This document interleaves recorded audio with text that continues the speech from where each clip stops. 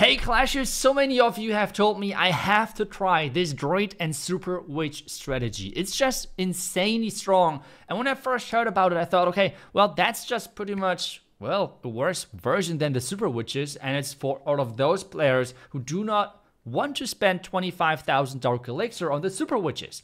But to be honest, testing it a little bit, I have to say I am wrong. Electro Titans with the Druids are just synergizing so well. They can take down the clan cards super easily, and Titans do not need spells like Super Witches, which means we can go with Lightnings into this as well. The equipments are the same as for the Super Witches. The Electric Boots, though, gets way more important. You can combine this, though, with the Gauntlet or with the Spiky Ball. Both works. With the Queen, equipment staying the same as well. With the Warden, the same story. You need the Fireball yet again, because this is giving you the quick funnel, and this is where the synergy with the Druids is just so good. And with the Royal Champ, I'm still going with the Hot Rider Puppet and the Haste Spell when I'm playing those ground strategies. I think still it's amazing. You can work your way nicely around the Titans and do a lot of damage. So I think let's just do a couple of attacks and see how strong it actually is. But yeah, it's kind of crazy. Okay, were my viewers right with their, well, prediction that this strategy is just so insane? We are going versus a triple single third tower. That's quite annoying, not gonna lie. That is actually really annoying. How do we deal with this? We could go lightning wise. What could we go for? Monolith and Scatter, but that's not creating any pathing. That's like the downside of this. I would assume we're going with the same Fireball, which I usually do with my Super Witches. So like this. One of the Earthquakes, the other Earthquake is for the Lightnings. And then the Titans jump into the core. Have the Queen funneling. And yeah, let's have some fun, I guess. So like Titans here. Queen here. Wall break. Oh, why are there I'm confused. Is this like a Fireball spot or something? I am just really confused. As well, because this is like the biggest weakness for this strategy. It's walls. That's pretty much it. Like, walls are the biggest problem for them. That's why we're trying to have those jumps. Let's just turn this invisible. Let's do this wall break right here. Queen. And then a few more of those. We can raise, when there's a lot of damage, that's where you want to raise those Druids. And I think we're going for the Lightning over here, to be honest. To take this backend out. King ability can be used right now to open up everything, as well for my Queen. And then we should be totally fine, because those Druids cannot die. I mean, they're just unkillable, especially with those like the Titans Druid combination. I'm not even sure, it might be like, it's just insane. It's just really insane. Let's use the Royal Champ ability. I always forget about using the Headhunters. To be honest, if you're like me, replace the Headhunters with either more wall breaks, or you could use Valkyries for the support for the Queen. To be honest, I think that's what I'm going to do for the second attack. Like, I never use my Headhunters. Never. Never ever. Always for cleanup, okay? It's freaking me out. So I will put the link down below in the description with the strategy with the Headhunters. Because, in theory, you should bring Headhunters. But if you are as bad as I am with actually using them, then you should use probably something different. So I will just try to maybe get some Valkyries in there or something, I don't know. But yeah, this does not work whatsoever when it comes into the Headhunters. The strategy itself, you saw it, looks great, looks amazing, to be honest. Let's just do more attacks.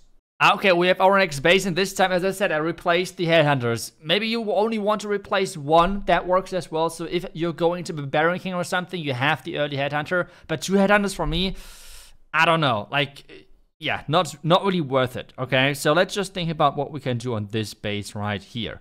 I think we could go with the Warden on the far left side, then turn this invisible, Fireball this. I think that should work. If it's not baited, that would be the only downside. Let's just test. No Tesla. Oh, okay, never mind. There are Tesla. So how do we do this now then? I'm still placing my Warden in there. I don't care. We have only 1 invisibility. How do we do this? If I could get that second Tesla out of the way. Wait, can we actually do that? Come on, baby dragon. You got this, you got this, you got... Yes! MVP. And then invisible. Fireball. Let's go. We still did. Okay, never mind. It was a bit too slow, but it's fine. It's fine. Now the wall break right here. Queen down here. Another wall break. Oh, that wall break goes really far to the left. That was not supposed... That wall break goes really far to the right. Yeah, there's no in between, I guess. Let's use the lock launcher, I assume. Raise this up. And we can use the lightning on this part of the base. Let's just do that. I'm always using them quite light because I'm always unsure where to use them. But hey, it's fine. King is around the outside, which is not the worst part. It's fine, it's fine. Lock launcher is opening up the core. As I said, the worst nightmare for this strategy is walls. It sounds weird in the current time of Channel 16 where it feels like walls are useless. But trust me, like, that's the biggest weakness for those Electro Titans. And you need to somehow overtake that. If you're doing that, you're completely fine. Let's add the Royal Gem here for the defending queen because it's like that she's quite annoying. Let's use that king ability so we can reach that scatter as well. And we're slowly making our way towards the town hall. Those droids keeping those Titans alive for quite some time. The town hall should go down really soon as well. We can restart the cleanup. And that is going to be, or that should be at least, that nice 3-star for us with the Royal Champion. Hopefully getting into that middle part soon. Yep, there we go. Let's use that ability right there. The queen and king can cycle around the outside. And yeah, I really have to say, I feel like, first off, I just thought, okay, it's going to be a weaker version of the Super Witches because, well, it's just to make sure that people are spending less Dark Elixir because it's 25,000 less Dark Elixir if you're talking about and comparing it to the Super Witches. But I really have to say, oh boy, this is strong. Let's do one more attack though. And we do it 3 times in a row. And where do we want to fireball this? Oh, I mean, this can't be even beta, right? If I take down the mortar, we fireball this. No, this looks insane. Let's just do it. Let's do it quickly so the Royal Champ is not running away. Come on, come on, take down that mortar. Go, go, go. Fireball. 1 droid to keep the warden alive. Perfect. Let's go. Nice. Now the Titans in here. Working there around the chop side. Let's do this. We have the queen here. The lock launcher and just right now, I think that's fine. And as I said, the biggest nightmare for this strategy are walls. So that's what we're going to handle that nice and early. We have some bakeries to take down the Tesla. So the lock launcher is staying alive a little bit longer. Queen already struggling with her hit points. Was the giant cannon on her? I'm not really sure. But what do we take down with the lightnings? I feel like this backhand looks really scary. So that's what I'm going to take down. Just like that.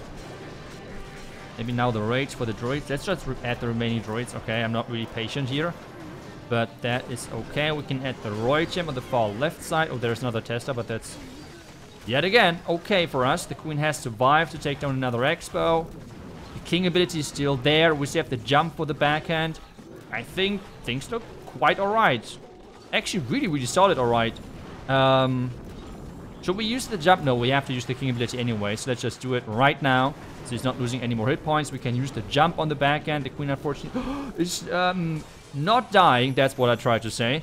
And then we're going to use the jump for the last one. And this is just a crazy overkill. Those, like anything which you combine with the droids, if it's like a tanky troop, you can combine them with Super Witches. That's the most obvious one, right? With Super Bowlers when you have the life gem on them. With the Electro Titans, which have a lot of hit points. So all of those troops are just so broken with the druids because the druids are just right now the most busted troops in entire Clash of Clans. Like, it's not even close. It's crazy. They're on the same level as Root Riders when they were introduced, which is crazy to think about, to be honest. But yeah, if you want to play this strategy, I think it's equally strong as the Super Witches, if I'm completely honest. I was not expecting this power. The backhand is quite nice with the lightning, so it gives you some more flexibility as well. Obviously, you have less spells, but Titans don't need spells. That's a cool thing. Rages do not affect the aura of them, and that's making them quite strong. So if you want to give it a try, the link is down below in the description. Hope you have quite nice success with that. Thank you so much, and I will see you guys back tomorrow with the next one. Until then, see ya, and bye-bye.